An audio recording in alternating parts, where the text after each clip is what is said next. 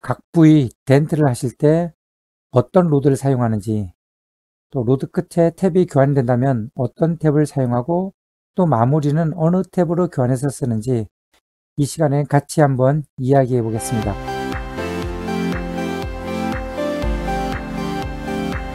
반갑습니다. 우박 덴트입니다. 이번 시간에는 뒤엔다 각 부분에 발생한 요 데미지를 가지고 한번 이야기 나눠볼까 합니다.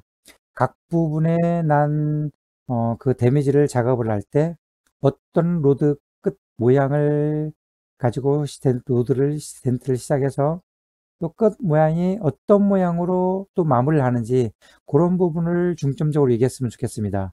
뭐 전마 덴트 얼마 잘하나 못하나 뭐 이런 거 보지 마시고요. 그 로드 끝에 좀 중점을 보시고 네, 얘기했으면 좋겠습니다. 제 덴트 로드가 이렇게 손잡이도 이렇게 뭐 교환하는 그런 타입이지만은 또 로드 끝도 교환하는 그런 로드를 가지고 이번 작업을 진행을 했습니다.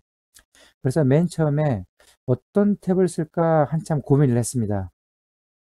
보시게 되면 여러 가지 고민을 하다가 이 둥근 탭을 활용을 해서 시작하면 좋겠다라고 딱 넣어보니까 힘이 너무 잘 받는 거예요. 그런데 막상 해보니까 이 힘 전달이 잘 안 됐습니다. 몇 번 쓰고 나니까 핵심 부분에 정확히 힘이 전달이 돼야 되는데 그렇지 못했어요. 그래서 안 되겠다 싶어서 두 번째 탭으로 바꿨는데요. 두 번째 탭은 이게 동그란 쇠가 좀 끝부분이 동그란 그런 탭을 활용을 했습니다. 이 탭이죠. 근데 이 탭이 한 두 번 쓰니까 바로 바꿨습니다. 바로 하이 생기더라고요. 그래서 세 번째 사용한 탭이 고무가 씌워진 탭이죠. 그래서 이 탭으로 한 중간 정도까지 작업을 진행할 수 있었습니다.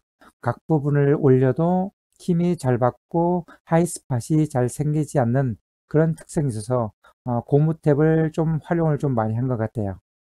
세 번째 탭은 기존의 탭에 고무를 빼내고 그 위에 테이핑을 하고 작업을 했습니다. 아무래도 테이핑을 하게 되면은 하이스팟 날 그런 염려가 조금 더 줄어들겠죠. 좀 더 세밀하게 올 수 있다라는 장점이 있어서 테이핑을 한 로드 끝을 가지고 작업을 했습니다. 그리고 마무리 핵심을 잡기 위해서는 좀 더 뾰족한 게 필요해서 이걸 빼내고 아주 뾰족한 걸 작업했죠. 근데 한 번 쓰고 바로 교환했습니다. 칠 터진 줄 알았습니다. 세 번째는 이건 뭐 아스탈 탭인데요. 지금은 이게 힘이 좀 잘 받는 그런 위치에 있기 때문에 이 탭으로 점을 잡아서 마무리를 했습니다. 아마 도화였을 때 되면은 아마 이 탭이 사용을 안 됐을 건데요. 힘이 잘 받는 그런 위치다 보니까 이 탭으로 마무리를 했습니다. 여러분도 작업을 하실 때 뭐 그때그때 상황에 맞는 그런 탭을 활용해서 작업을 하셔서 작업 잘 하셨으면 좋겠습니다. 아까 제가 말씀드렸죠. 전마 덴트 얼마나 잘하나 이런 거 보지 마시라고요. 힘 잘 받으면 다 이 정도는 다 하시니까 이런 거 뭐 그냥 여유 있게 봐주시고요. 그리고 잠시 다음 영상에서는 6파이 로드 3종 세트 무료 나눔을 하겠습니다. 한 15분 정도 선착순에서 15분 정도에게 무료 나눔을 하겠습니다. 많이 관심 가져주시고요. 오늘 활용한 탭을 다시 한번 보겠습니다. 오늘 활용한 탭이 총 6개인데요. 그 중에서 3개는 거의 활용을 못했고요. 지금 보시는 뒤에 있는 3가지 탭만 활용을 했습니다. 요 탭하고 요 탭, 요 탭.